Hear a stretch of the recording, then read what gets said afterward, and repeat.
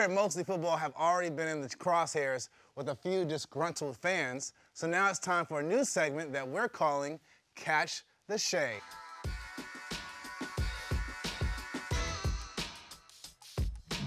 Marty, since all these are kind of about you, why don't you read these tweets, brother?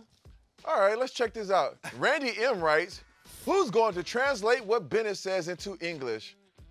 What the does that even mean? You, Randy. Yeah, like. Stop being lazy. Like, who, Yeah. like. You enunciation police? We know what Marty's saying. Is it the clearest? Who gives a I have no idea what he's saying. He's trying to say that I don't speak English because I'm black. He wants you to be like, he wants to see Urkel's Mostly Football, but nah, we too cool over here. Yeah, All right, Randy. I mean, I don't even know what that means. Rocket B writes, aw, how fun. An openly racist hosting a sports show about racism. I don't know, you can't watch sports without having someone commenting about it that's black, that's not black. How's it racism? Everyone that plays the sport's black. We created the sport. Hey guys, welcome back to Mostly Racism. It's your host, James Davis, and my co-host, Martellus, and the white guy. We have a lot of racist things coming your way today. Just stay tuned. We have a Japanese guy doing sumo wrestling. This is what the tweet is about. This is what the tweet is about. Me and Ben know what the tweet's about.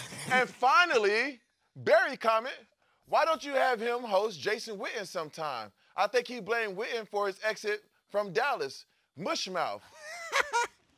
First of all, I did not blame Witten for my exit from Dallas. You were playing long before you got there and long after you left. Yeah, and Dallas offered me more money than I got from New York Giants.